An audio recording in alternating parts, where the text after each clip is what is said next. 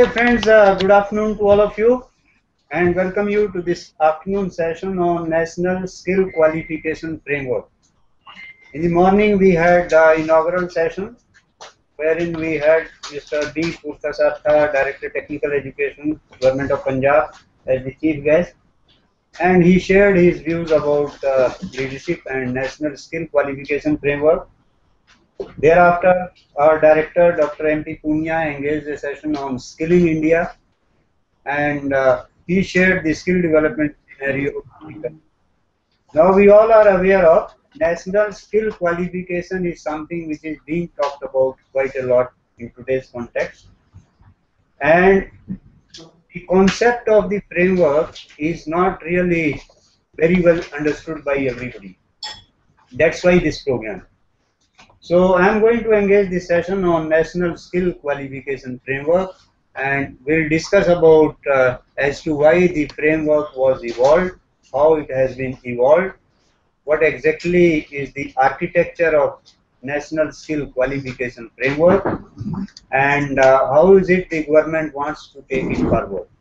So all this we are going to talk about. In the morning I shared some of my concerns with you. Now again I would like to throw a little more light on some of the other burning problems, and then we'll try to link the present scenario with skill development. And having linked it with skill development and NSQF, then I'll share with you the operational mechanism of NSQF. Now, we are located in Punjab, and let me start from the kind of scenario which exists in Punjab and some of the disturbing trends. And I personally feel something which is happening in Punjab is perhaps happening almost all over the country. So when we talk of Punjab state, what we find is the number of farmers reduced 12% in Punjab during 2001 to 2011. Yes, please. One group and two group wise class. Now, this group pertains to National Skill Qualification Framework. Ideal principle. That is the other one. You contact Professor Anand. The other building. Okay. Two number. You got to find out from the reception. Studio number कितना? नहीं मालूम नहीं कौन सी class में. Conference hall. It would be in the other building. Okay. So I was just talking to you about the kind of scenario which exists in Punjab. In the morning, I shared with you the broader, scenario, and I was sharing with you that almost 14 crore farmers they left farming over a period of 5 to 6 years. So when we talk of Punjab, in Punjab, during almost 10 years period, that's from 2001 to 2011, almost 12% people they have left farming. Then it's not only reduction in number of farmers in Punjab, there's also a drop in farm labor during the same period. Whereas the number of farmers reduced by 12%, the number of farm labor reduced by 21%. We are all aware of the use of technology in farm sector. So in fact, farming is slowly becoming highly mechanized. People have started making use of technology, use of tractors, other agriculture equipments, and farm sector is becoming highly sophisticated and highly mechanized. So the use of technology in farm sector and increase in input cost. Input cost we are all aware of, it's increasing day by day. So this use of technology and increase in input cost is going to further aggravate the farm situation in Punjab and maybe all over the country. There is also a shift of farm labor to industry and construction sector. Now 12% people and 20%, 1% farm labor, those who have left farming. So these people, they are heading towards industrial units, or nowadays because there's a boom in infrastructure sector, a lot of investment taking place in housing sector, roads, rails, bridges and all. So because of that, many people who exit from farm sector, they are heading towards industrial sector and the construction sector. Then newer ways of agriculture are definitely going to require people at the workplace. So in case there's any question from any of the center, they can always interrupt. They can, I'll stop and they can ask the question. So please feel free in raising questions. So I was discussing with you, when we experience new ways of doing agriculture, new technologies being used by the farmers, so ultimately it results in reduction in manpower in farm sector. And naturally, the fewer people would be required, and those fewer people, they can give you the same productivity or many a times even higher productivity. The next is the return of industrial labor from different states to their home states after implementation of Manrega. That also is taking place. Like from the state of Punjab, Haryana, Western UP, lot many people who were earlier working in industry. Immediately after implementation of Manrega, many people, they have left their jobs, they have gone back to their home places, and they are getting some assured employment for 100 days in their respective states. So this is changing the entire landscape of our industrial sector and also the agriculture sector. Surplus labor from agriculture sector that does not possess any skills other than the farming. Now you talk of farmers or you talk of people who are living farming.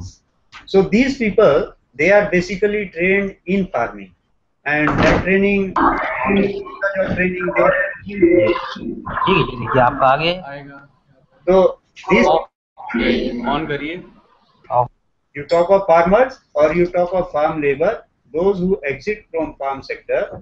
So unfortunately, these people, they do not possess any skills other than farming.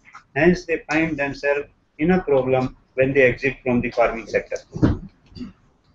Farmers who exit from, particularly those अब ये हुआ है.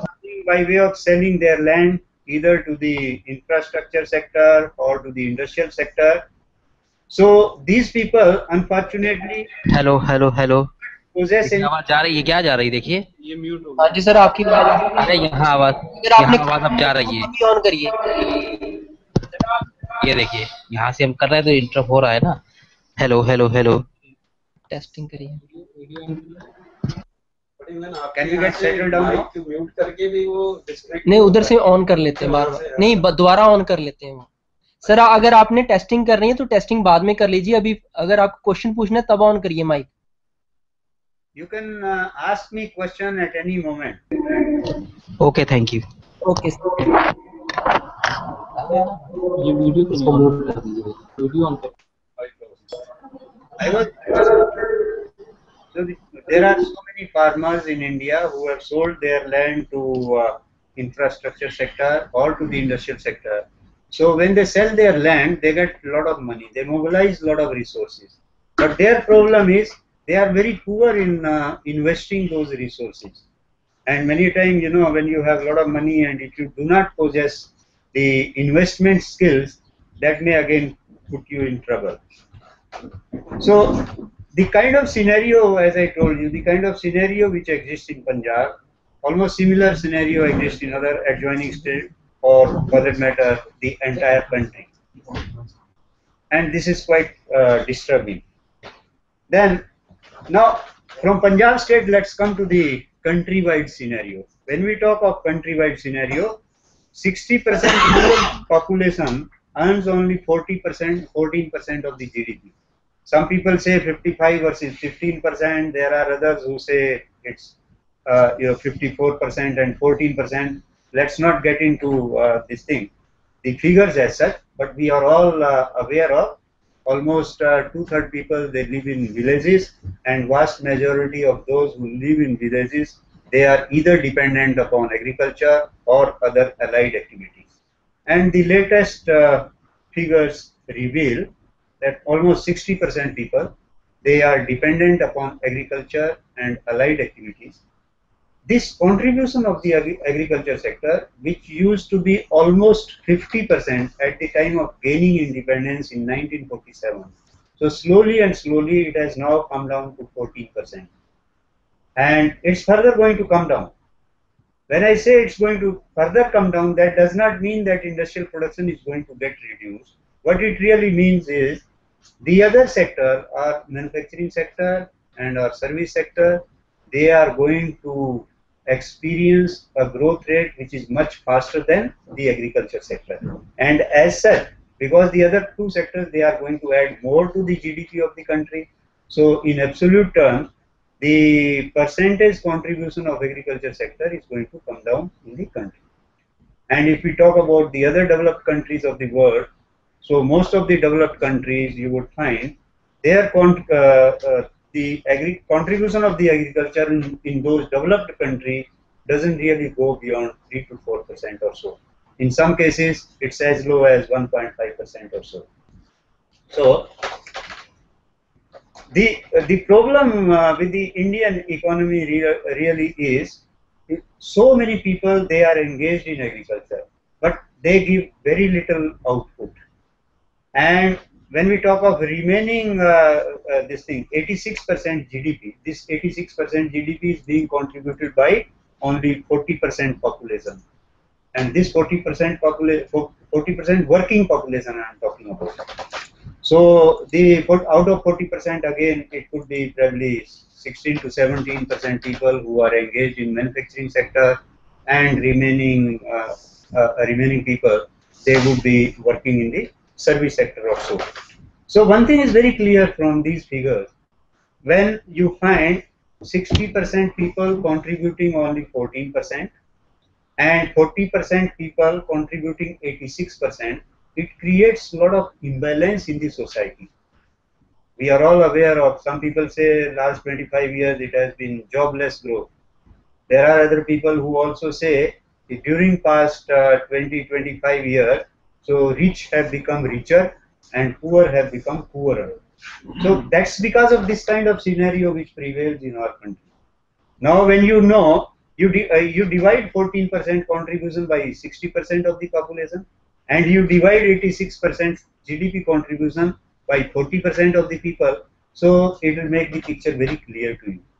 Naturally, these 40% people, because they happen to be contributing more, their productivity is much higher as compared to the productivity of the 60% people. So that is the root cause of poor becoming poorer and rich becoming richer. And we are getting into a sort of scenario of haves and have-nots, sort of. The only 4% of the rural students, they join universities. You know, in our country, we have almost 780 universities, but when you look to the enrollment over there, so people with rural background, where almost 67% people reside, only 4% students are with rural background, and remaining 96% people, they are from urban areas. 71% population lives in rural areas, and it's slowly coming down. Then 30% of the population of our country is considered to be living below the poverty line. And you know the definition of poverty line in India: somebody earning maybe 16 rupees a day or 20 rupees a day in cities, they are considered to be, you know, people who earn less than that, they are considered to be people below the poverty line. And almost 30 to 40 crore people, they are in that bracket.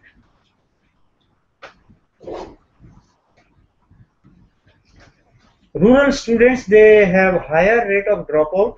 Only 52% rural students complete matriculation. So whereas students from urban areas, they tend to pursue their studies, but when we talk about the rural students, only 52% of them, they are reaching up to the 10+2 level, and naturally their enrollment in education system would also be lower. When we talk of child labor in our country, it is estimated that there are more than 4 crore child labor in our country, and despite different legislations, things being in place, the child labor has not been eradicated from the country. Provision of free education and midday meals has not been able to check the dropout rate of rural students. Rather, the dropout rate is increasing in some of the pockets, and it's increasing with the passage of time in some places. So this is the kind of scenario which prevails in our country, and you can have a little more information about the level of literacy in the country, and why is it some of the people, they are unable to pursue education. So as per the figure shown over here, we have 65.5% rate of literacy in our country.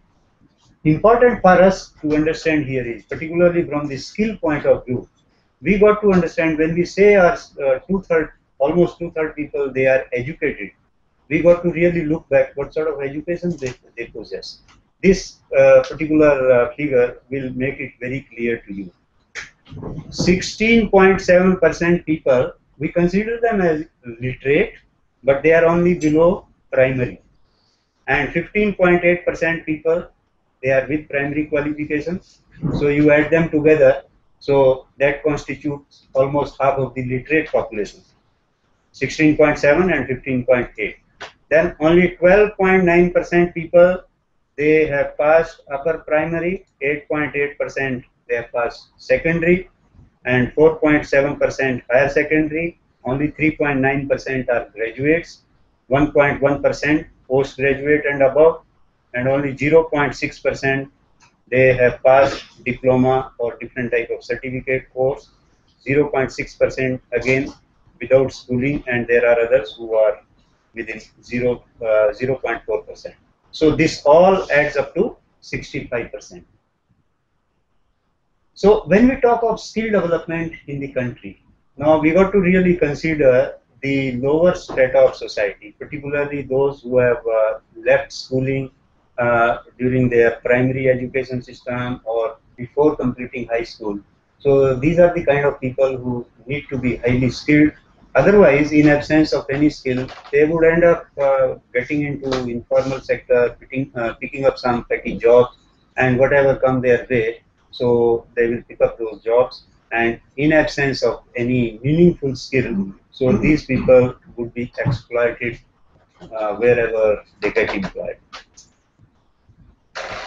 I think this would also be of interest to you. Reasons for discontinuing education or never getting enrolled for education. So here what we find is, we are basically talking about 92% people, because this figure basically tells us about only 8% people who get educated, so they complete education as per their desire, or they pursue those lines, those particular streams which they want to pursue, and 92% people, they discontinue or they never enroll. Now this statistics pertains to basically 92% people who either discontinued their studies or they did not enroll themselves.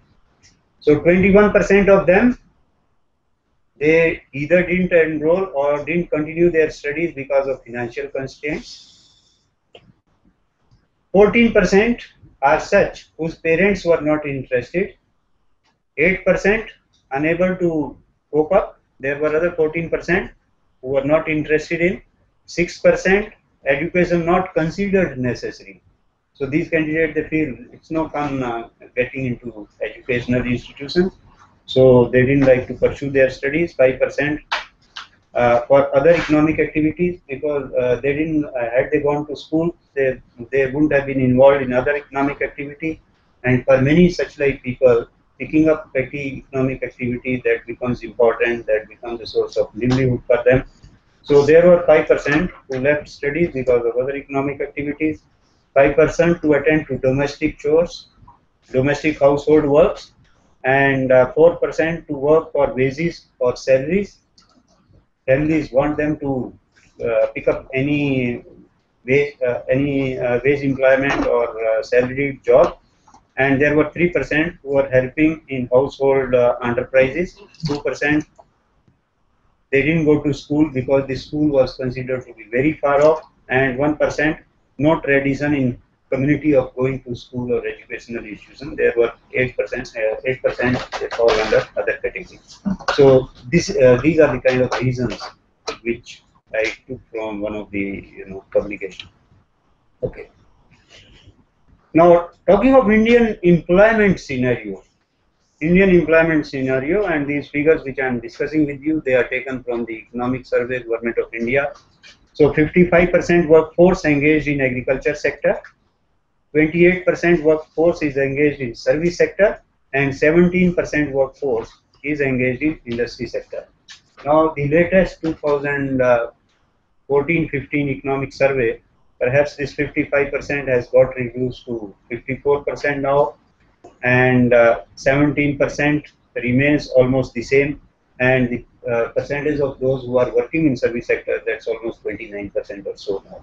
So there's minor difference in that. And here again, I bring you back to their respective contribution.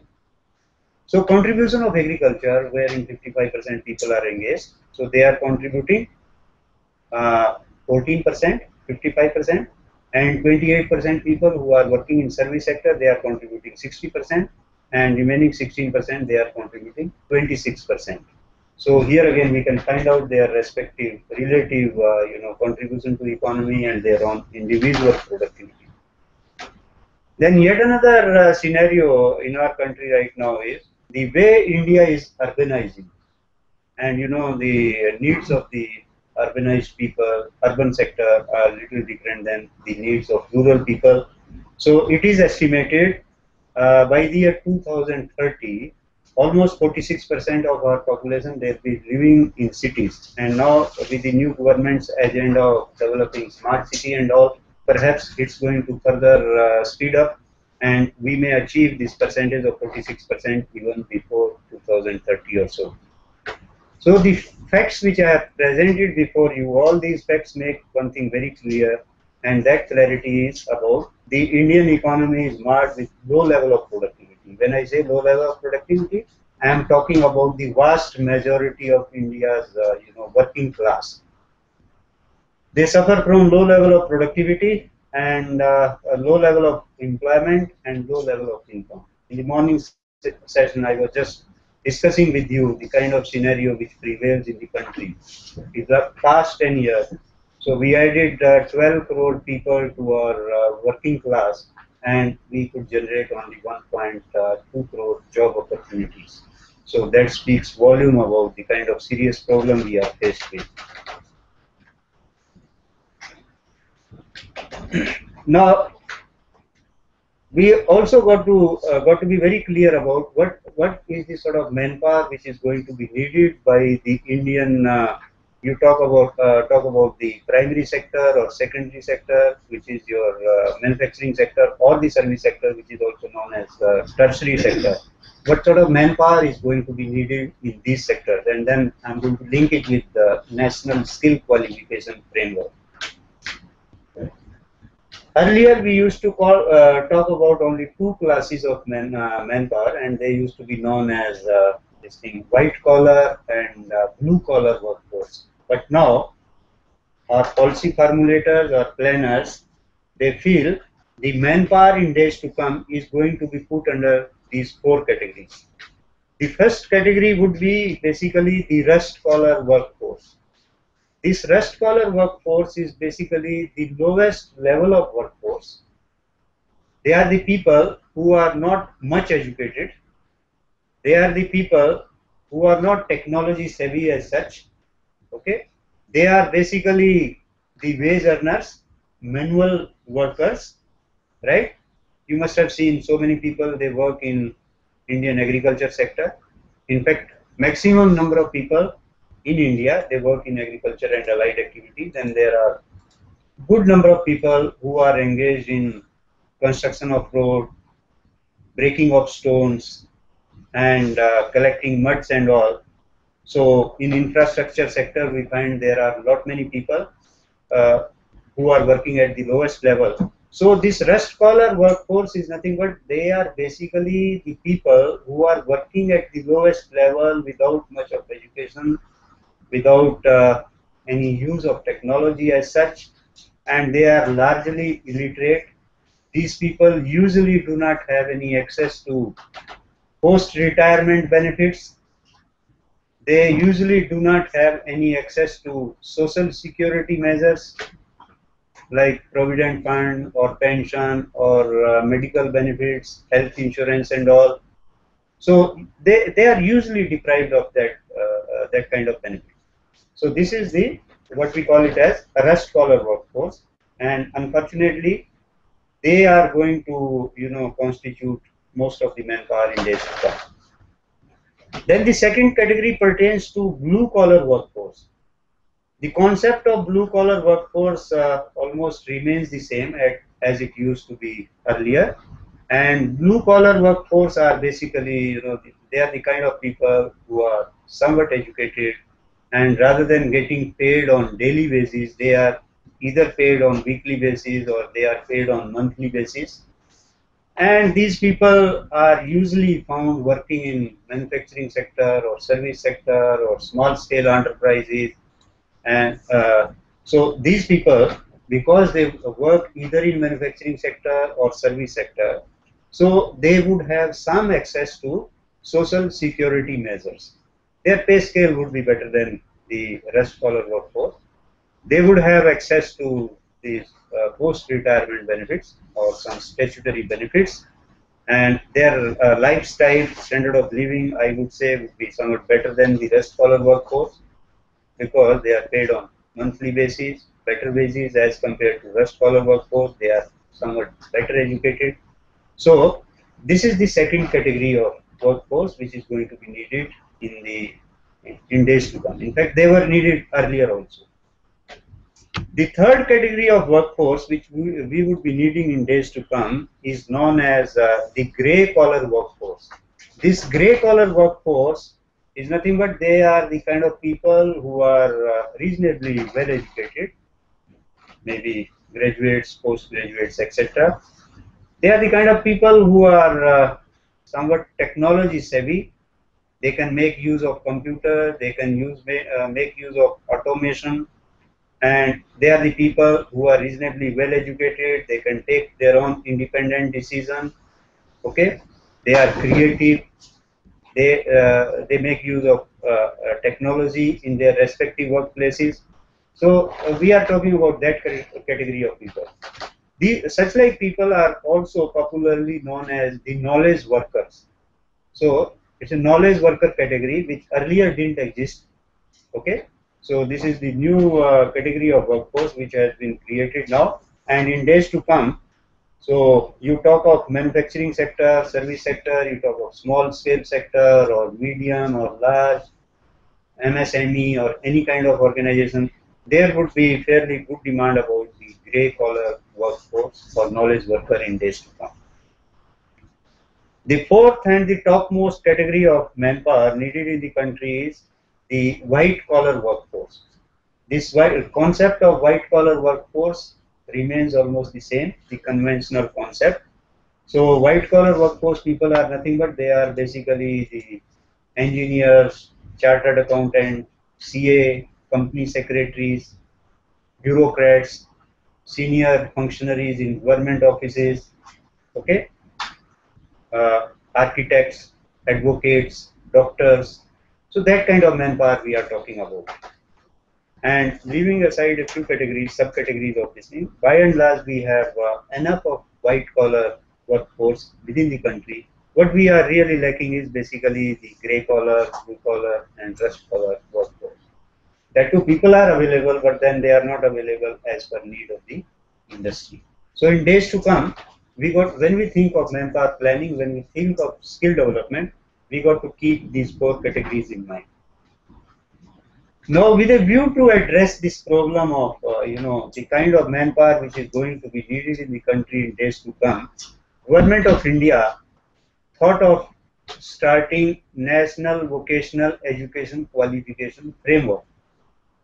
In fact, till the year 2010, there was no such like framework available within our country, and vocational education, particularly when we talk of skill development, vocational education used to be sort of terminal in nature. By terminal in nature, I mean you make a person join ITI or any other skill development program. Having passed that 1 to 2 year course, then there were no pathways for that person to pursue the education process. There was no vertical mobility. At the same time, there was hardly any horizontal mobility. So the people used to get stuck. So it was in year 2011, in fact to be precise, on 8th of October 2011, the then HRD Minister, Government of India, Shri Kapil Sibalji, he announced this National Vocational Education Qualification Framework in Delhi. So, and in fact, the All India Council for Technical Education, AICTE, being the apex body for making and maintaining the norms for technical education in the country, they were assigned the task of evolving national vocational education qualification framework for the polytechnic system and the engineering colleges system. Later on, it was extended to universities as well. So AICT was given this task, and AICT started working on it, and finally the framework was announced on 8th of October 2011. But that was the time when simultaneously the then Ministry of Labor and Employment, they were also working on a vocational qualification framework, and at that time the Ministry of Labor and Employment, they evolved another framework which was known as NVQF. The word E was missing, right?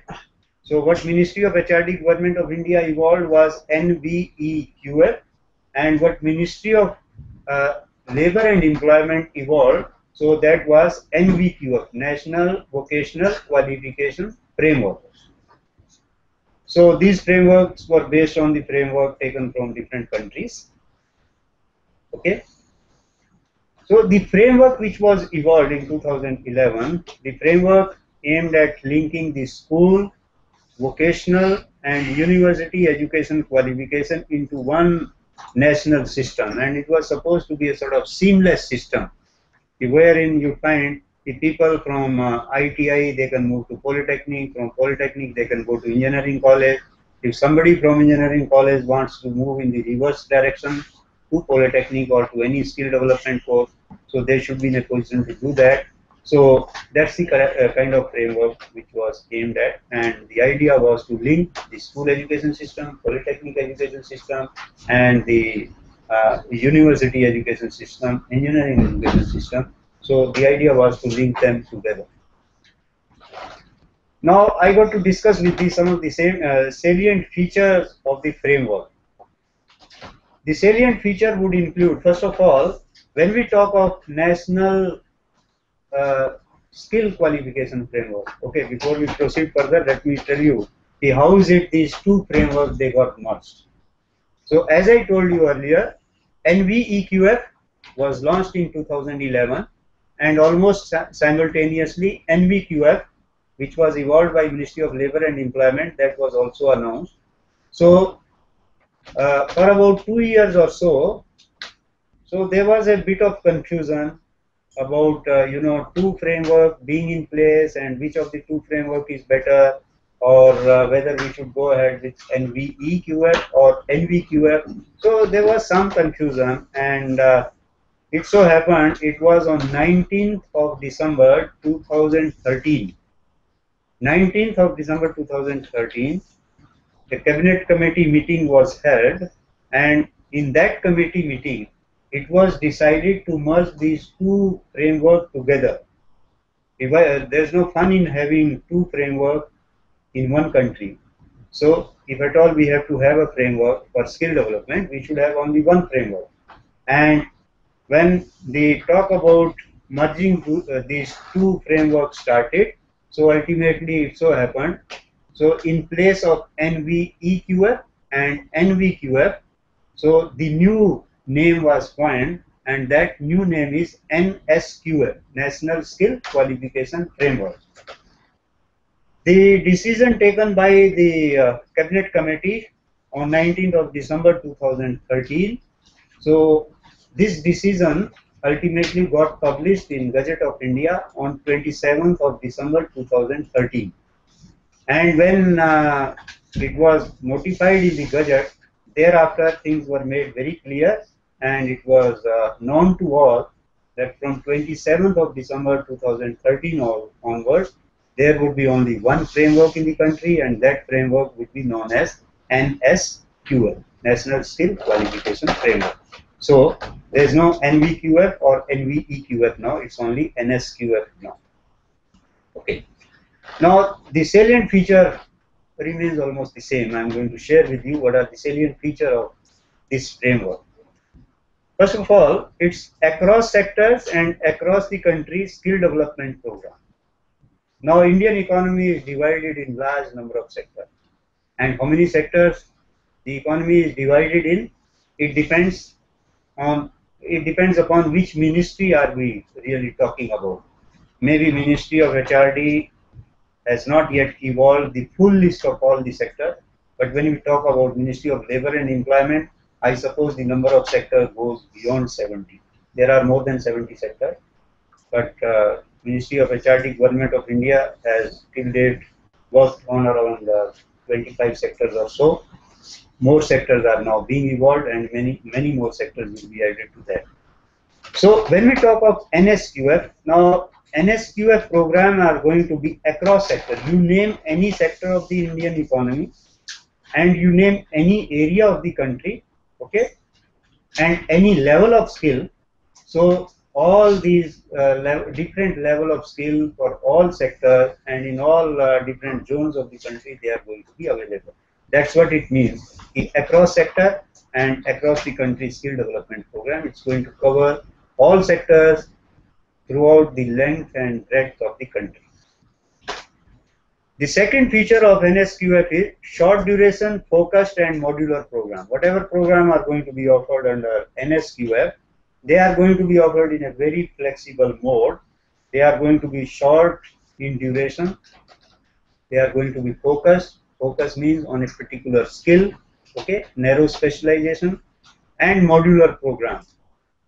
The beneficiary or the student would be in a position to pick up a few more modules, complete those modules, and if this person so desires, one can go back to the workplace, gain little experience, and thereafter if the person wants to come back to the educational institute or vocational training institute, one can come back, one can again join the program, pick up few more modules. So like that one can keep on earning, completing modules in installment, and one can earn either a certificate or a diploma or advanced diploma or degree or postgraduate degree, depending upon how much time one really puts in.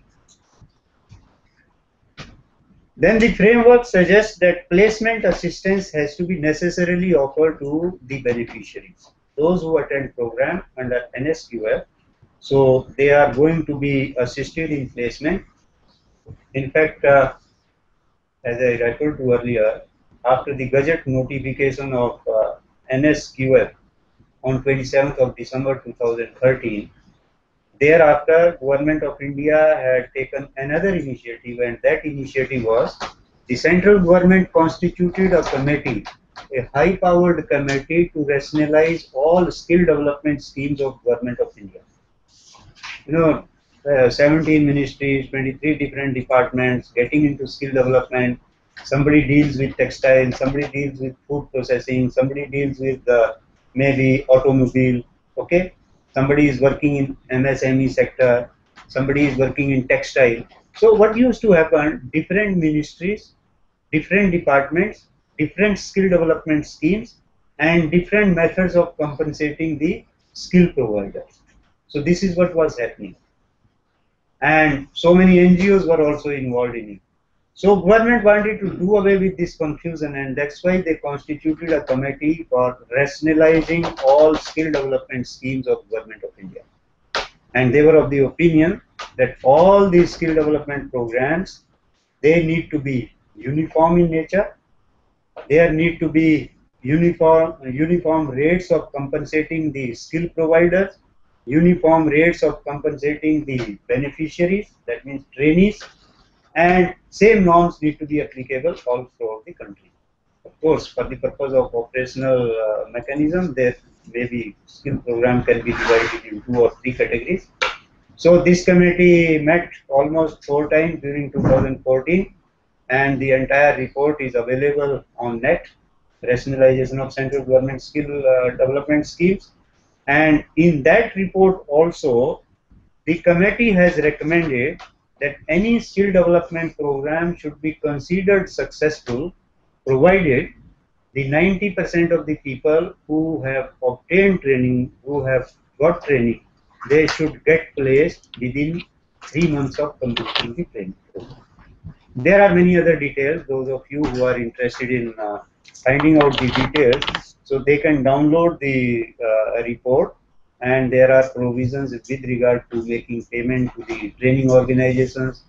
There are provisions with regard to linking training with Aadhaar card of individuals, uploading this information on ministry's website, and what happens to those who do not get 90% people placed, what happens to those who exceed 90% limit. So all these things are given in detail in the report, right? Okay, date is the date. Uh, Date exactly, it was released sometime in Years back around like 2014, after 15th August 2014. First meeting I remember was held on 14th of January 2014. Then there was another meeting in April. Last meeting was held in August 2014, and thereafter the report was submitted. You just put rationalization of central government skill development schemes in search, you will get the entire report, around 30 to 40 pages. And if time permits, maybe in one of the sessions, I'll share with you all the details of this scheme. Let's see, as we advance in this program, I'll try to find out some time. So the report talks about the placement assistance. And placement assistance, if you do not succeed in getting the students placed, maybe you can get one training program, but thereafter, if you do not come up to the expectation of the government, so naturally the training providers, they are going to be blacklisted. And once you get blacklisted, then you got to be waiting for 2 years. After 2 years or so, you can make up your case once again before the government. And if you feel you can provide employment and self-employment to at least 90% of the people, so your request can be considered again. The emphasis of NSQF is when it comes to delivery of the training, so far as possible, so delivery has to take place in local languages only. If we are conducting a skill program in Tamil Nadu, offer it in Tamil. If it is in Assam, Assamese has got to be the medium of instructions. If it is in Punjab, so try to offer the program in Punjabi language. The program could be of full day duration, it could be half a day, or it could be even weekends program. Because ultimately, what is going to be measured is what is it you have learned. So it's not important how much time you have put in. Because when it comes to learning, learning could take place through so many different means. Many a time we learn because of our own interest. Many a time we learn simply by way of watching TV. Many a time we learn something during traveling. So it doesn't matter how do you learn. What really matters is how much you have learned, and then whatever you have learned, that need to be certified. So there could be weekend program, half a day program, or full day program. The framework also talks about recognition of prior learning. The concept of recognition of prior learning is there are so many people in our country who have never gone to any school or ITI or polytechnic. But these people, many a time we find they are highly skilled. There are ustads, there are master craftsmen, right? There are very good, highly skilled people in different sectors of the economy. So the framework also takes care of such like highly skilled people, particularly those who do not possess any paper qualification. And because people do possess skill and they do not have paper qualification, many a time they are exploited by their employers. So with a view to recognize the prior learning of such people, so the framework has made a provision for that, and there would be assessment of prior learning. This assessment of prior learning would be largely done by the sector skill councils and the other agencies designated by Government of India. Like when we talk of lowest level of skill right now, say level 1 and level 2 of NSQF level, so National Institute of Open Skilling, NIOS, which was earlier used to be known as National Open School, now renamed as National Institute of Open Schooling. So National Institute of Open Schooling, they have been authorized to carry out this assessment of prior learning at level 1, level 2, level 3 and 4. So like that, assessment of prior learning can also be done by the respective sector skill councils. Then building pathways for international recognition. Till recently what was happening is our qualifications, they were not recognized abroad, particularly in developed countries. So NSQF is one framework which lays a lot of emphasis on, okay, you develop skill as per NSQF, and if you possess skill as per NSQF, then the government is trying for international recognition. So otherwise earlier what was happening is our people, they do ITI or Polytechnic or even MBBS, and when they go abroad, many a time those degrees, in some of the countries, those degrees were not honored, and our people either they were acquiring the qualifications from those countries, spending a lot of money, or maybe they were coming back and again strengthening their education and training background, then again going back and then getting placed in different jobs.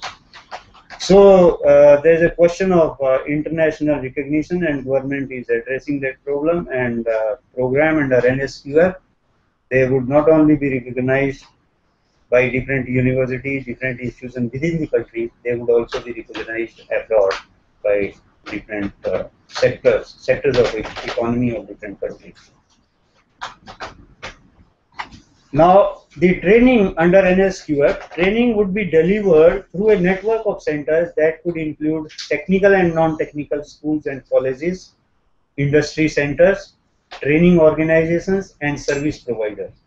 In addition, for practical training, laboratories of industries could be used as training sites for skill enhancement wherever required. I want to make it very clear here. There's a total departure from the earlier education system. Earlier, what was happening? We were provided training grant by some ministry. So having got the training grant, we used to decide curriculum, we used to evolve schedule for the training, and then engage trainer, leave it to the trainer. Trainer keeps on teaching. After the end of the training program, maybe the trainer will evaluate the performance of the training, and then the institute used to issue qualification. This is what was happening. But now, under NSQF, the interesting thing is the industry has to be necessarily made an important partner in delivering training. And the entire training, entire inputs, they are going to be divided in two parts. Part one would be your academics or knowledge part of it, and the part two is going to be basically the skill part. Now, it has been seen over the years, very little skill can be imparted in educational institutions. If you want a person to acquire state-of-the-art skill, then naturally this person should go to industry and pick up skill from the industry. That is why the partnership between the educational institute and the industry has got to be there. Anybody getting into NSQF framework, offering NSQF related program, so that institution would be necessarily required to have a memorandum of understanding with the skill knowledge provider. Now, this skill knowledge provider could be a laboratory, it could be a service center, it could be an industry, it could be research and development laboratories, or it could be even your automobile dealer. It could be your state transport workshop. It could be railway workshop. It could be any center of the industry as well. Okay. So there are many options so far as imparting this technical skill is concerned. Now we come to the assessment. And when we talk about assessment, here again total departure from the earlier established practices. The earlier established practice was you impart training, you conduct exam, evaluate performance, and then issue certificate. But under the new scheme, NSQF, training and assessment, they have been totally delinked. If you are going to get into skill development, your task is to, expectation from you is to impart good quality training. When it comes to assessment, there's going to be altogether a different mechanism for assessing the skill. So don't bother about the assessment. Assessment is going to be done by others. Just like we have internal examiners and external examiners, and we all being in academics, we are fully aware of it. When it comes to external examiner or external paper setter, we become a little more serious, isn't it? So this delinking of assessment and training, the concept itself is going to make the things a little more serious. Okay, so training providers would only concentrate on imparting training, and the people who are expert in assessment, that too competency based assessment, so they would be engaged and they would assess the performance of the training. So assessment has to be done by experts in competency based assessment. Now competency based assessment is nothing but basically the outcome based assessment. They are trying to find out what is it you have learned. And the beauty of competency based assessment is it doesn't talk about percentages. Like in our conventional education system, what happens is you score 35% marks or you score 100% or 99%, both are considered to be passed. Okay, 60% is passed, 99% is passed, 35% is also passed. But when it comes to competency based assessment says either you have cleared something or you have not cleared. There is no question of percentage. Okay, like in case of driving, either I say you know driving or you do not know driving. There is no question of being in between. There is no question of percentages as such. So competency based assessment is like that. But will there be any level of skill in case of this? Definitely, there would be levels of skills. You got to wait for some time because all these things are inbuilt in the course. ABC. The other day when we will talk about the qualification pack and curriculum, curriculum qualification pack and national occupational standard, then we would know how complicated or how all these things have been inbuilt. In fact, somebody was asking during the inaugural session to our chief guest. I think so. You remember the person posed some question. Is it expected to be in the curriculum? That time I didn't like to intervene, but the answer to that query was: you see, if you find the person is unable to perform the task in the given marketplace or wherever this person is placed, so it only indicates that your curriculum was not complete. The curriculum probably was not designed as per the requirement, as per vocational national occupational standards. And had the curriculum been as per national occupational standard, so there was no question of candidate not coming up to the expectations or not discharging the job as required. Okay. So we were talking about the assessment system. We proceed further. Before evolving this framework, NSQF, the best practices prevalent in number of countries, they were studied. And when our country got into evolving our own NSQF, so vocational education and training system of Australia was studied. Thereafter, New Zealand vocational education framework, which offers skill training at level 1 to 7, that was referred to, that was studied in detail. Sri Lankan vocational education framework was also studied, and in Sri Lanka also they have level 1 to 7 of skill. Then we also consulted qualification and credit framework of UK. In UK they have 3 levels, and they either award a credit or they award give an award or a certificate or a diploma. They have a very good system of giving credits to the student, and each credit is considered to be equal to 1 credit basically represents 10 hours of learning time. In our system, those of you who are aware of credit system, so it's usually 15 hours of learning time. So if one is getting benefit of 15 hours of lecture during a semester, so the person is supposed to have earned 1 credit. In UK, it is 10 hours of learning. And in UK, a person who earns 12 credits, 12 or less than 12, is given an award. Somebody having credits to his or her credit, somewhere in the range of 13 to 36 credits, so he or she can be given a certificate. And if it is more than 36, that 37 and above, so that number of credits that can lead to a diploma in a particular skill. So these 4 frameworks were very seriously considered while evolving the National Skill Qualification Framework. Now, we in India, we have evolved NSQF, which basically talks about 10 levels of skill, wherein level 1 is the lowest level of skill and level 10 is the highest level of skill. And the NSQF that has been integrated into the school education system. After school education system, it has been linked with polytechnic education system. It's also linked with university education system, because we are talking of a seamless system wherein there are no there is no rigidity, and one can move from maybe ITI to polytechnic to university, and vice versa. So we are talking about that kind of system. So level 1 being the lowest level of skill and level 10 being the highest level of skill. So here we will talk about two cases. Say case 1. Case 1, basically we are going to talk about those students who, having done matriculation, they want to pursue diploma after matriculation.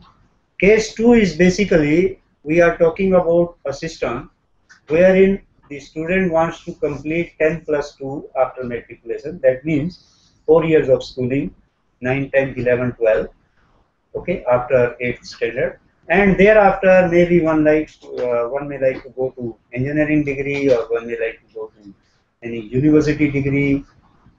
After degree, one may like to go to postgraduate degree. So I'll tell you how is it the NSQF has been linked to these two cases, case 1 and case 2.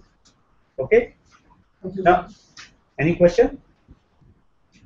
Okay. As I told you, level 1 is the lowest level of skill, and now it has been decided to integrate skill right from the 9th standard onwards.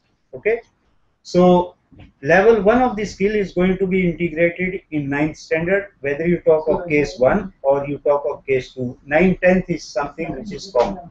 So level 1 in 9th and level 2 in 10th, and here when it comes to certification of skill, so this certification is going to be done basically by the concerned school board. If it is Haryana, it could be Haryana State School Board. If it is CBSE, so naturally CBSE will do the certification, or it could be National Open Schooling or ICSE or any other board. Okay, so 9, 10. So 9. Any question from any of the centers?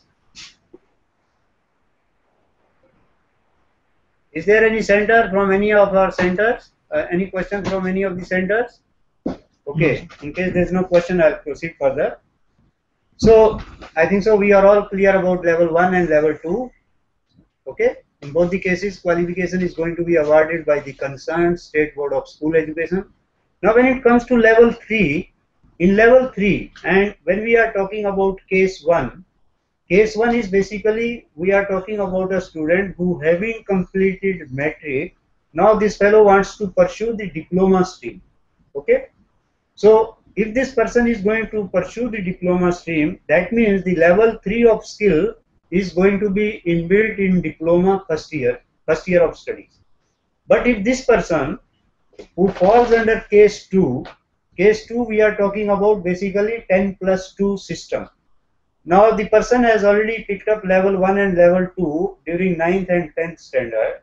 Now this person, if he or she wants to pursue vocational education, so one need to be offered level 3 and level 4 during 11th and 12th standard. So that is why level 3 of skill is inbuilt in 11th standard, and again the certification is going to be done by the school board.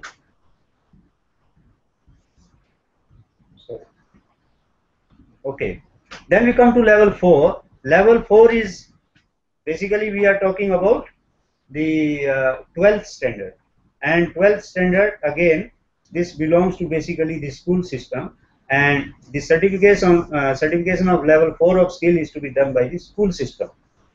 And the one who opts for diploma, that means we are talking about this case 1. So yes,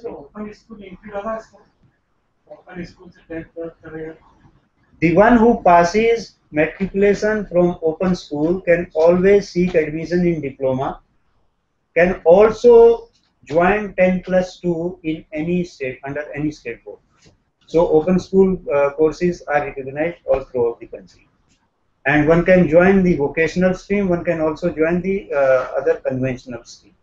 So they are honored, qualifications are honored. Okay.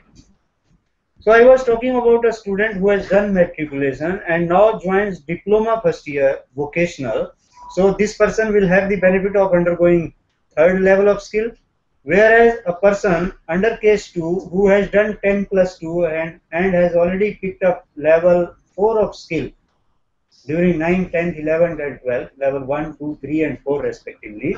So now I am putting it 3/5.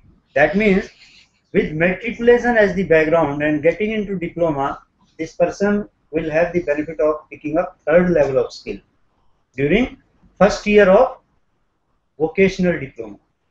And in case of case 2, a person who goes into or goes for university degree, 3 years bachelor's program, 3 years bachelor's vocational degree program, here the person will have the benefit of undergoing 5th level of skill because this person has already picked up 4 level of skill during schooling. Okay. Then 4/6 means, so the student with matric as a background, yes please. Means you mean to say that only in class 9, 10, 11, 12 they will be offered any skill courses? Yes. So when we talk about the vocational stream, a student who is going to opt for vocational stream during 9, 10th, 11th and 12th, this person is definitely going to be imparted skill, and level 1 to 4 are going to be completed by this time the student passes 10+2 vocational. So that means if a student who has done 9th, 10th, 11th, 12th and he has not chosen any of the vocational subjects, so will he not be able to do any vocational degree? No, one can still pursue vocational degree, but then one has to have a different path. What will happen? That's inbuilt in my present, and toward end of this thing, you will know what are the different pathways available. The pathway available to that student who has done 10+2 academic stream, conventional stream, and now when this person goes to university, this person now is interested in getting into vocational stream. This is exactly what you want to do. In that case, what this person will have to do is, he or she will have to go to the concerned sector skill council or pick up skills by any means. You learn it by watching TV or by working part-time with somebody, or maybe you have some job experience and you have already picked up skills. Okay, the person has to pick up skill, prove it before the sector skill council, and you demonstrate your skill before sector skill council, get your skill tested and documented. They will issue the credits or a certificate of certain level, and if the sector skill council feel you have picked up skill up to level 4, so with that 4 level of skill you come to BA Part 1 in any university college and you can be admitted to a vocational stream. Suppose somebody has done level 1 and level 2 of skill vocational course, and then level 11 and 12 as the vocational, then this person will have to complete level 1 and level 2 of skill, again go to the sector skill council, get certification for 1 and 2, and then 3 and 4 you get in vocational stream school education system, then you can get into the degree program. So there are so many different pathways. One pathway could be under Chandigarh administration, these all government schools are imparting vocational training courses right from 8th onwards.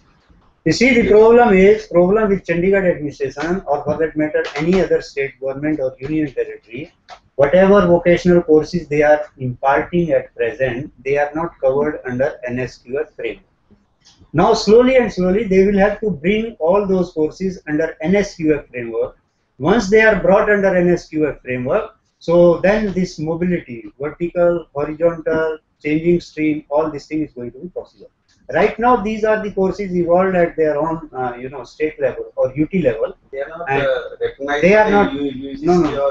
They are not at par with NSQF because the fact is, so their courses, their this thing. Morning we were talking about bunching of this thing, occupational standard, qualification path. Ultimately, qualification packs, etc., they have to be evolved by the concerned sector skill council. Right. So, Chandigarh administration, or for that matter, any other state government, if they are following vocational courses which are not approved by the sector skill council, so they are naturally not approved by NSQF, and they will not fit in. So that means in case we have not yet having any of these vocational courses under the NSQF framework in the school, at the school No, level. we do have. can't- See, this experiment started from 11, 12. Okay? In fact, no, 11, 12, 12, 13. 12, 13, 13, 14, 14, 15. Yes. The experiment basically started with Haryana and West Bengal in 12, 13. 12, 13, the first batch was taken, and students were admitted in 100 schools in Haryana, then some schools in West Bengal, and Vadhvani Foundation, we have invited them for one of the sessions. They'll share their experiences. So experiment started 3 years ago. So people, students who got into these 100 school, they have passed level 1, 2, 3. 12, 13, 13, 14, 14, 15. 3 साल हो गए, अभी 15, 16 का admission इस साल होगा. So now they are in 4th level of skill. Punjab state started little late, and they got into NSQF from 13, 14.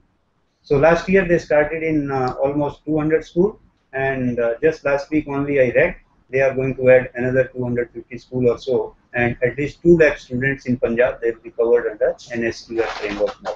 Himachal has also done it in a few hundred schools.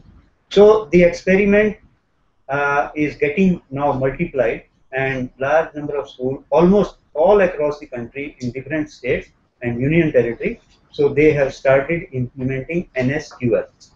But my question is, yes. in case in one particular skill, means area, we can say, let us say for example, it's mechanical engineering or something like Okay. that, one particular area, interior design or, so if that course, though that course has not been taken into NSQF framework at the school level, can we still start the vocational degree course? No. We can't. No, see, if you are implementing NSQF framework, so naturally you got to look to what all is available under NSQF. Right now, there are almost 70, 75 specialization spread over some 14 different sectors of economy, and this number is increasing day by day. So more and more courses, more and more sectors, they are going to be added, and under different sectors, different specializations are going to be added, and that's how the NSQF movement is going to be taken forward.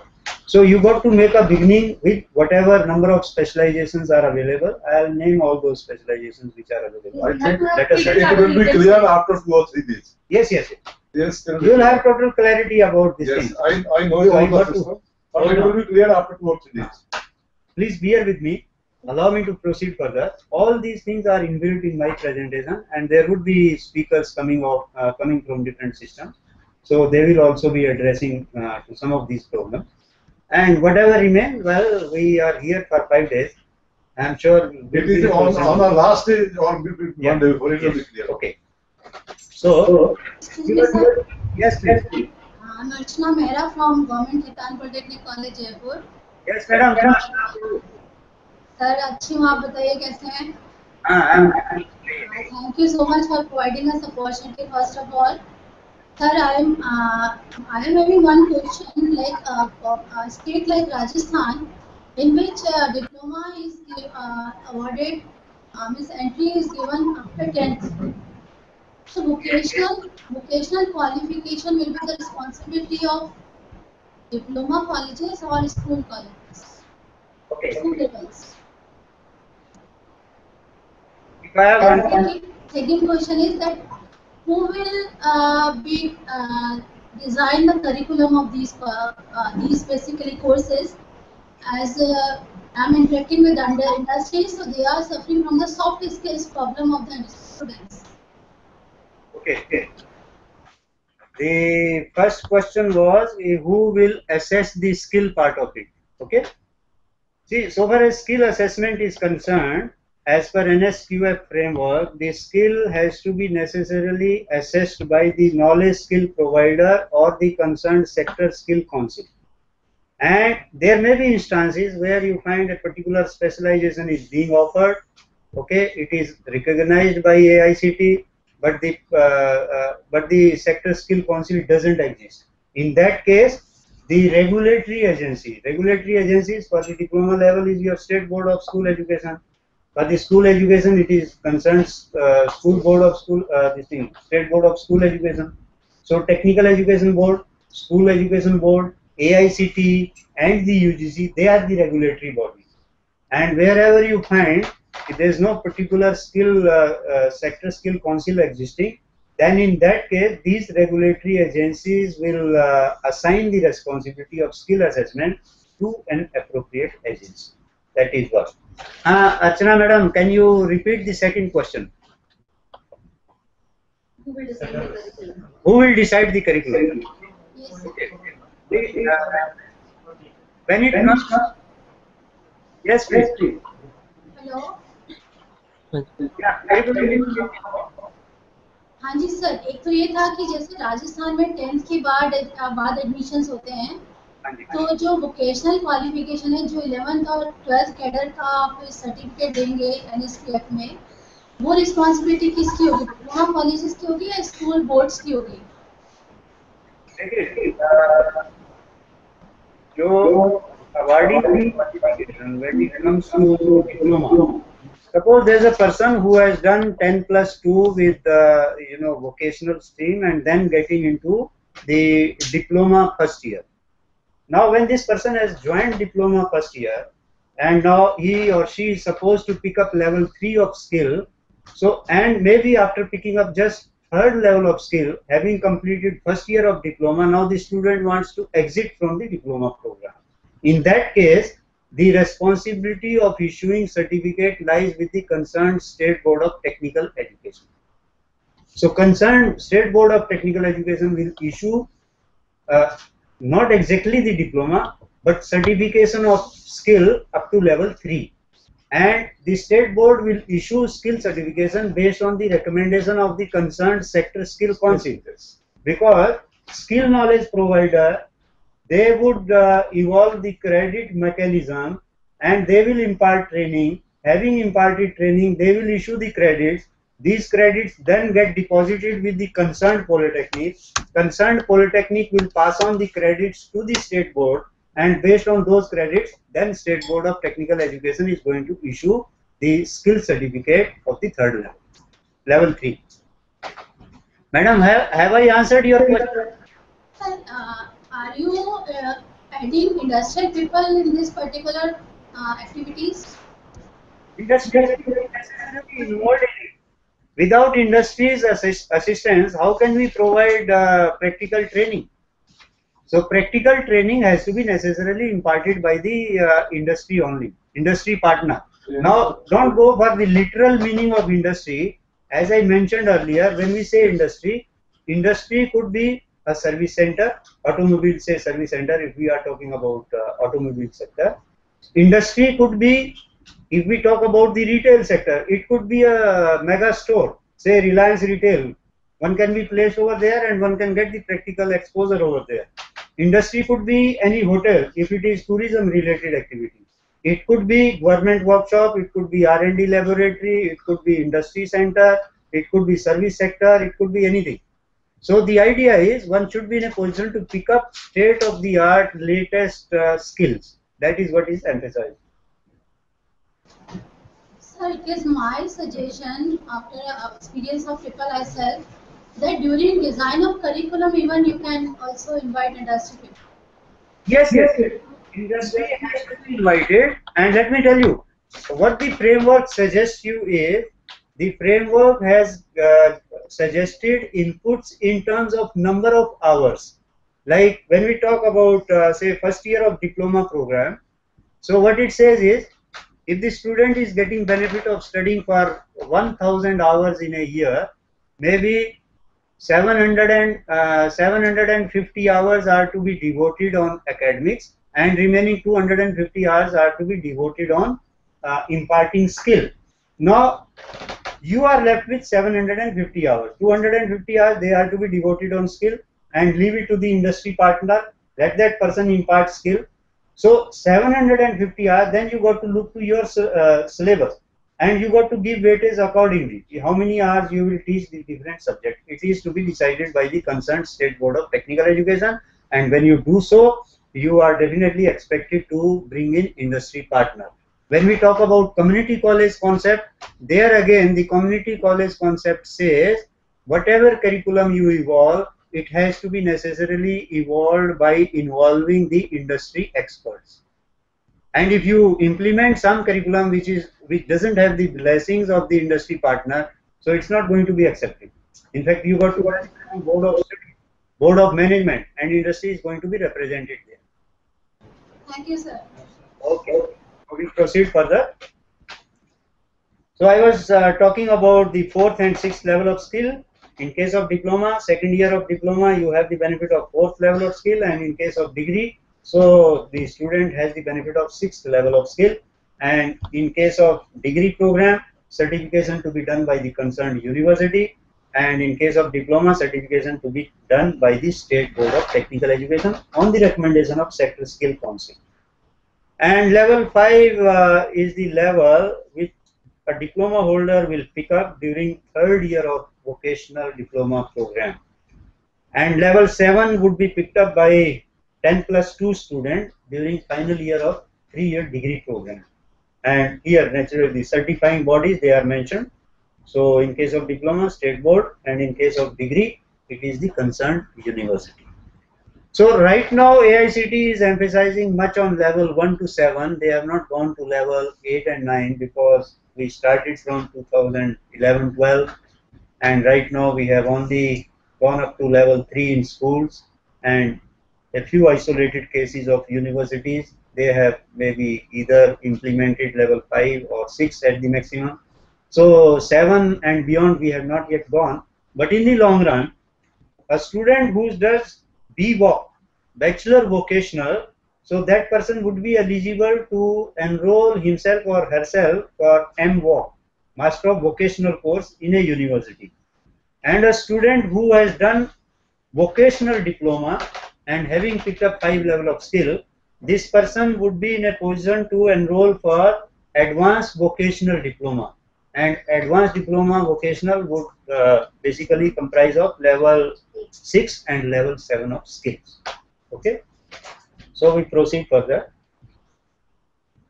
Now it makes little more amply clear about the, yes please. Some of the diploma courses we are having entry qualification tests, like in pharmacy. Okay. So what will, and in that case, if the diploma student does the diploma, he enters the diploma stream. Right. So it is 10+2, and 10+2 thereafter the course is for 2 years or 3 years? 3 years course. Okay, in that case what will happen is, you see, when we talk about a student who has done 10+2, he or she would have already picked up level, this is level up to 1 to 4, right? Now this person comes and picks up level 5 in first year, level 6 in second year, and level 7 in third year of the diploma. So in that case, so far as skill is concerned, so for the purpose of skill, the person is going to earn advanced diploma in a given skill. It could be pharmacy, it could be automobile, it could be hospitality or any other sector.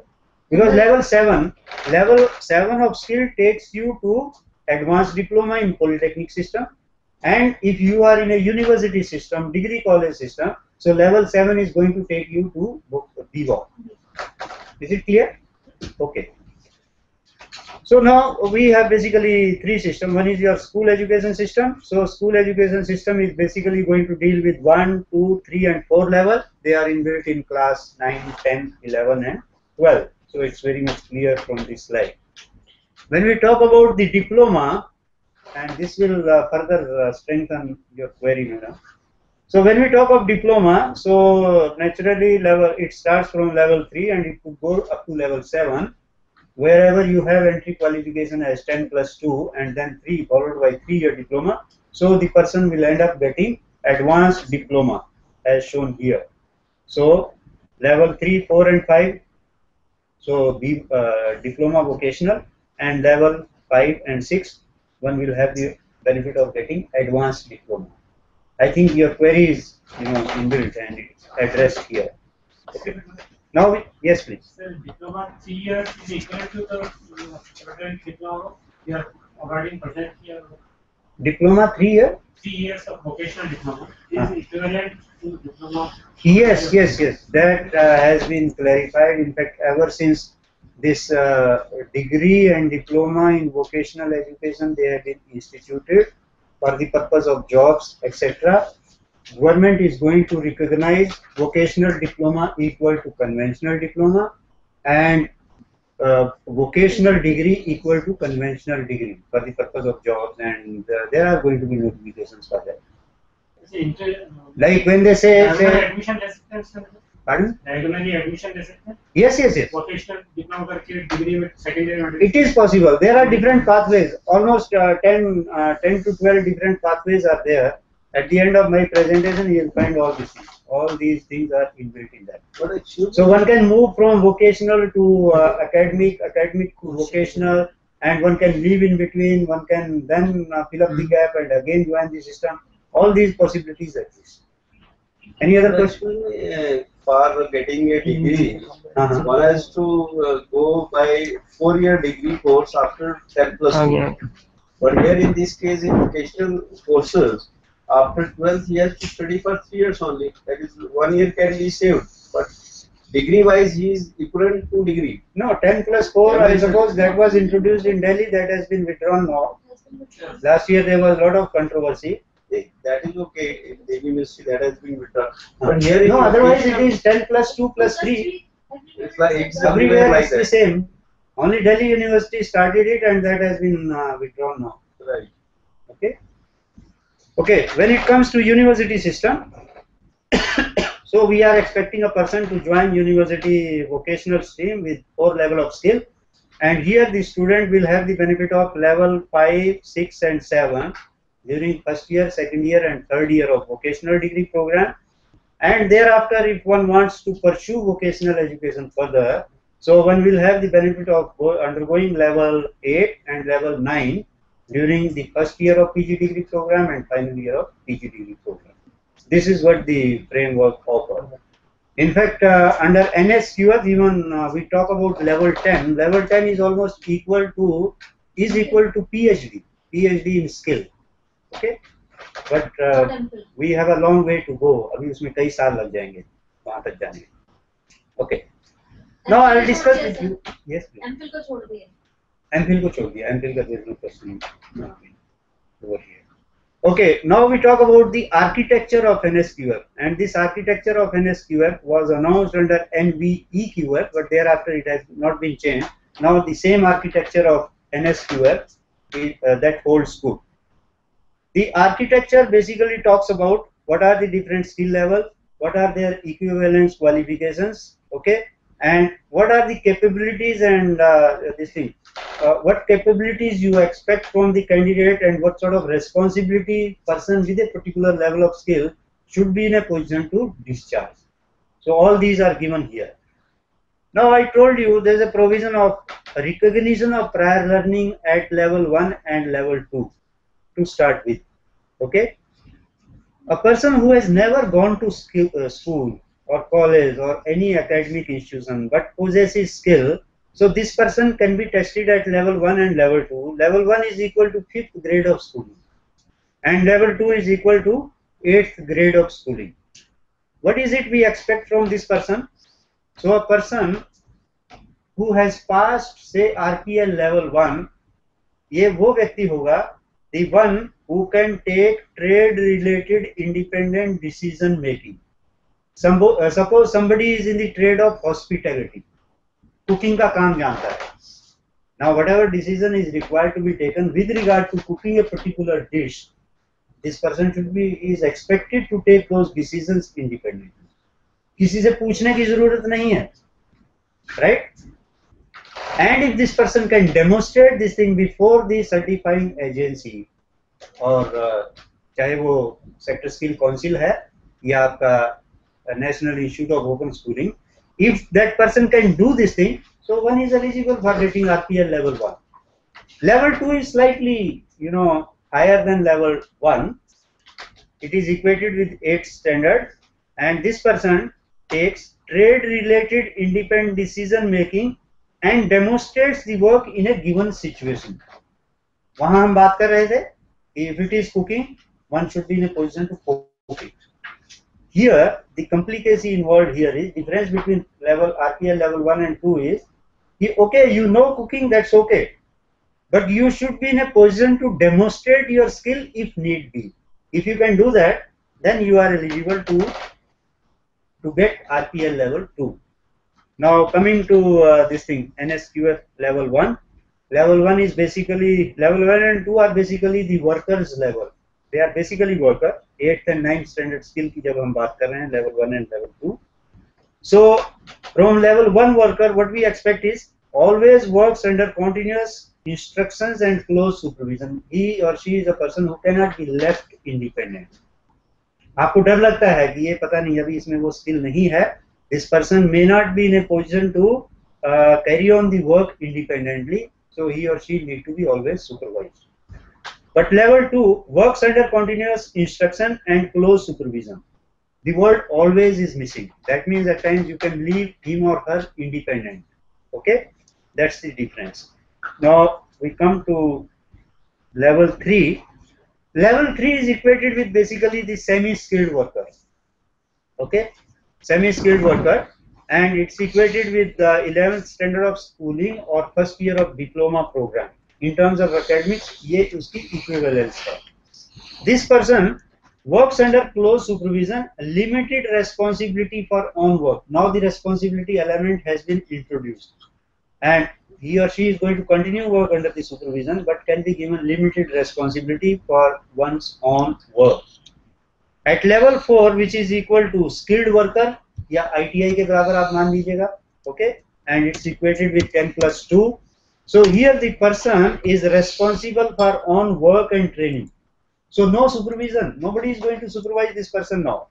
He or she is responsible for own work and own learning. One has to keep on, advancing so far as learning is concerned. So that is the individual's own responsibility. At level 5, which is nothing but our supervisory level or diploma level when we talk about, so it's equated with diploma 3rd year of vocational or degree 1st year. Having picked up 4 level in school, the fellow then goes to any 3-year degree program. So diploma 1st year, 3rd year or degree 1st year. What do we expect from the performer here? Responsible for own work and learning and limited responsibility for others' work and learning. So this thing, limited responsibility, it's not only your own development, your own work, your own achieving your own target, you got to be responsible even for the others. So you have to maybe make other people work, make other people learn.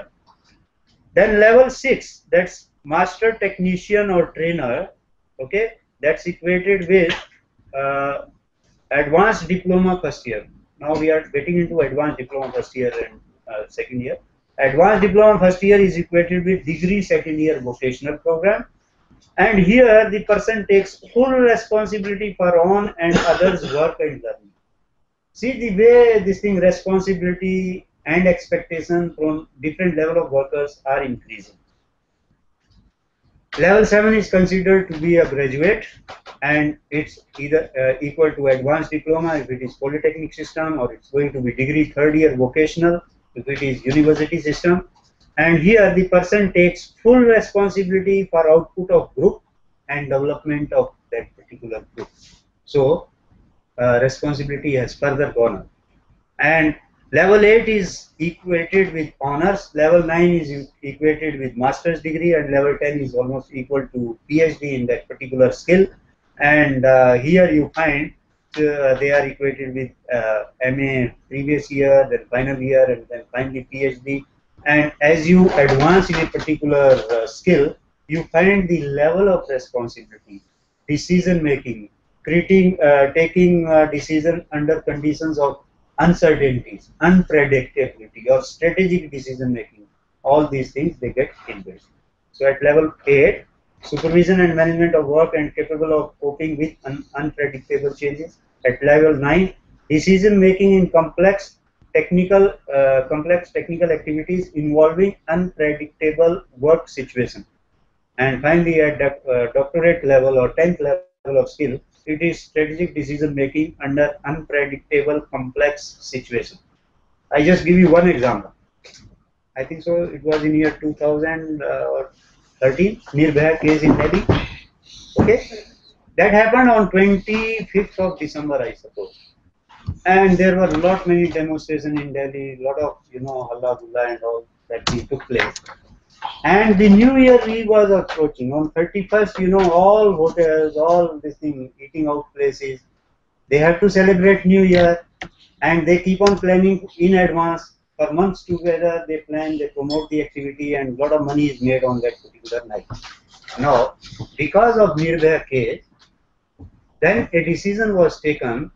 The 31st December, there's not going to be any celebration in any hotel. Now, that's where these things are. The unpredictable, complex situation. Now, the person, manager, overall owner over there, he or she has to get into making this decision. Now, there's a totally unpredictable. It was never expected. The New Year Eve won't be celebrated. And you had a lot of stuff. You had invited so many guests. You had made so many arrangements. And now everything goes haywire. Now, these are the kind of situations when we talk of the highest level of skill. So, if you possess that highest level of skill, which is level 10, then one should be in a position to take a strategic decision. Jisme ki you try to minimize your losses or you try to maximize your profit, and you take a good decision under these unpredictable, complex situations. Okay, let's proceed further. Now skill levels, and somebody raised question about, Madam Mehra raised a question, how is it the curriculum is going to be decided, and how many hours to be devoted on academics and how many hours on skill development. So this table will make it very clear. So here we are trying to project the combination of skill versus academic hours. So we assume that when we talk of any student, be they in school education system or university or polytechnic, so roughly a student has got 1000 hours of learning available at his or her disposal in a year. 1000 hours, they are based on, if it is semester system, so 14 to 15 week semester, then exam and all. So out of 26 weeks, so remaining period that goes in preparation and conducting exam, evaluation and all, making admissions and all. Okay, but if it is annual system, so you roughly have 200 working days in a year. 200 working days, 5 hours per day. That works out to roughly 1000 hours. So whatever we have to do within 1000 available hours. So here is the breakup of those 1000 hours given. When we talk of lowest level of skill, that is level 1, maybe you can spend 200 to 300 hours on vocational, developing skill, and 700 to 800 hours on academic. It's going to be the same at level 10, level 2, because 9th and 10th you have the same syllabus, same books. Okay, so 200 to 300 hours of vocational and 700 to 800 hours of academics. Here I want to share with you. In conventional system, maybe you had little more time. But when you switch over to vocational system in a school system, then what is going to happen? You got to necessarily make a student learn at least 2 languages. 2 languages plus 3 subjects. So 2 languages at the rate of 180 hours per language. That consumes your 360 hours, and 3 subjects at the rate of 140 hours. So 14 multiplied by 3, 420 plus 300 and whatever it works out to, it will be roughly around 750 hours or so. Okay. When it comes to level 3 and 4, that's we are talking about 9th and 10th standard. So 100 hours have been added to vocational and 100 hours have been deducted from the academics. Overall, it remains the same, 1000 hours. So here, you again, when we talk about 11th and 10th, 11th and 12th, we have the same pattern, 2 languages, 3 other subjects. So here, what is suggested as per NSQF framework, you allot 140 hours per subject. 140 hours, 140 multiplied by 5, 700 hours. So 700 hours of theory, and remaining 300 hours you can devote on vocational skills. Okay, And these 300 hours of vocational skill, here again, there's a, if you go in little more detail, here again, maybe part of it you can impart in your own laboratory, but major part of it, it has to be performed at the skill knowledge providers workshop. इसके बारे में we'll talk about this thing tomorrow. Okay. At level 5, it's 4 to 500 hours of vocational, 5 to 600 hours of academics. Level 6, the situation just reverses. It's 5 to 600 hours of vocational and 4 to 5 academics. And at level 7, so you add 100 hours more to vocational and you have just 300 to 400 hours of academics. And at level 8, 9 and 10, it's almost 100% skill development. There's no theory as such. So this is how the division of hours has been done as regards combination of vocational hours and academic hours. Now, here comes the question which Madam from Delhi has raised. Okay, what are the specializations available under different sectors, and where is it you can advise your student or you can give counseling to your student to pursue vocational education under NSQL? As I told you, almost 13-14 different sectors they have been considered so far, and there are a number of specializations which have been approved by AICTE. So under automobile sector, we have 5 specializations available at present. These 5 specializations include engine testing is one, vehicle testing is another, vehicle quality is the third, auto electricals and electronics is the 4th specialization, farm machinery and equipment is the 5th specialization. Right now we have just 5 specializations. Maybe in days to come you will have dozens and dozens of more specializations added. Maybe somebody may become maybe carburetor repair, or somebody maybe acquiring qualification in denting, painting, and then maybe some other auto part repair and maintenance. This is at the school level. No. I am not talking about now. Forget about the level school or university or this thing. So it will all depend upon which level are you imparting. If you are imparting level 1 and 2, naturally it has to be in school. If you are imparting level 3 and 4, it could be in polytechnic, or it could be level 4 could be in degree also. It could be in university system. So it has to be seen at in relation to the level of skill. So we can't comment upon this thing whether it is at school level or polytechnic or university level. We are only talking about these are 5 specializations available under automobile sector, and any educational institution which has faculty to teach science stream, so they can teach the theory part of it in their institution. Practical is to be done by at the premises of skill knowledge provider.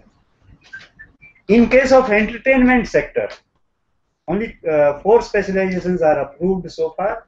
They are theatre and stagecraft, contemporary western dance, theatre studies and acting. These are the 4 specializations available. And any institution which has provision of teaching arts stream, so they can be approved for imparting training in these 4 sectors. In case of information technology, right now only 1 specialization is approved, and that's your software development. Any science stream institutions can continue with that. Under communication, we have mobile communication as the only specialization available so far, and this also goes to the science stream. Under economics and finance, we have 5 specializations. They include retail, banking, financial planning, financial services, and the 5th one is logistics management. So any institutions having science stream or offering science stream or faculty to teach science stream, so they can offer these specializations. Under agriculture, again we have 5 specializations: farm machinery and power engineering, greenhouse technology, renewable energy, processing and food engineering, soil and water conservation, and this also belongs to the science stream institution. Construction sector, right now only 1 specialization is available, and that's your construction and building technology, and it belongs to the science stream institution. Under applied art, we have fashion technology, interior design, jewelry design, and apparel design. It goes to the art stream. Travel and tourism has got right now only one specialization, that's your tourism. It goes to the commerce stream institution. Then printing and publishing, only one specialization approved so far, that's printing and packaging technology. And any science stream institution can offer this particular vocational program. Maximum number of specialization right now are approved under paramedical and healthcare sector. They are 12 in number: cardiology, neurology, radiology, emergency medical services, laboratory, operation theatre, optometry. Then the list goes on: medical record science and health information, endoscopy, anesthesia and critical care, renal dialysis, blood bank, etc. And any science stream education institute, they can be approved as the training institution for these courses. Then there are some courses in apparel and textile. They include basically the fashion design, textile design, apparel manufacturing, and fashion management. Art stream institution, they can offer these courses. Culture is yet another sector which has recently been added to NSQF as the 13th or 14th sector, and there are 7 specializations here. Knowledge heritage, a model of Sanskrit study, is one. Then intangible culture heritage, the second one. Expressive culture, third one. Then museum techniques, then conservation, then traditional design, archaeology. These are the specializations available under it, and any art stream institution can offer them. Adventure sports has also been added recently, and under adventure sports, water-based adventures, winter sports skiing, then land-based adventures, aero sports, disaster management, medical and first aid, and environment. These are the specializations available. NILIT, National Institute of Electronics and National Institute of Electronics and Information Technology, they have been a very serious partner in skill development space, and they have already been implementing number of courses and also assisting many schools in different states. So the courses which they have approved, they include mobile telecom system, digital switching system and next generation networks, then telecom support infrastructure, microwave stations, broadband networks, and telecom solutions for corporate and business houses. These are the courses which are being offered under the umbrella of NILET, and they are being implemented with the help of Pandit Sundarlal Patwa Vocational Training Institute at Bhopal. So we have invited one expert from NILET Delhi on the last day of the program, and the expert would be dealing with us as to how they have gone about aligning their courses with NSQF and what are the kind of problems or challenges being faced in it. So he will be dealing with that. So I suppose if you add them together, all these sector specialization taken together, so almost 70 to 80 different specializations are available across some 14-15 major sectors of the economy. More sectors are going to be added in days to come, like electricals or energy is a major sector. So lot many courses will fall under that. But it's a massive country, 128 crore people, 36 states and union territory, different requirements, different sector. So it will take time, but a beginning has been made, and more sectors and more specializations are going to be added. Whatever sectors appear over there right now, more specializations are going to be added there, more sectors have to be identified, and it's going to be a continuous process. We are only talking about 70 to 80 specializations right now. But when you compare yourself with other countries, like you talk about Australia or UK or Canada, America, Singapore, so you'll find there are at least 2,000 to 2,500 different qualifications available. So one day or the other, slowly and slowly, we will have to graduate ourselves to that level, and we will also have to offer skills in those different areas. Otherwise, our dream of this thing, reaping the demographic dividend, and if we do not start offering that sort of narrow specializations, different modules of training, if we do not do that, then I wonder if we would be in a position to reach the demographic dividend. We will have to ultimately achieve that level. Okay. Now I'll just take one example, not all the example, and I'll let you know how is it a suggestive scheme of transition from lowest level of skill to the highest level of skill. We are right now confine ourselves to just 7 levels, level 1 to level 7.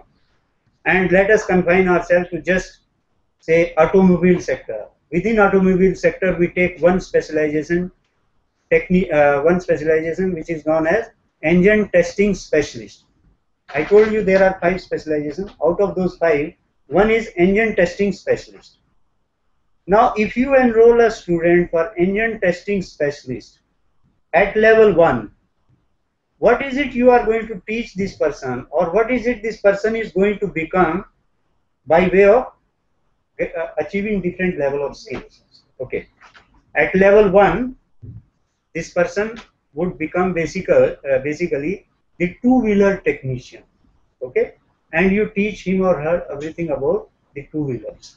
At level 2, the fellow becomes three-wheeler technician.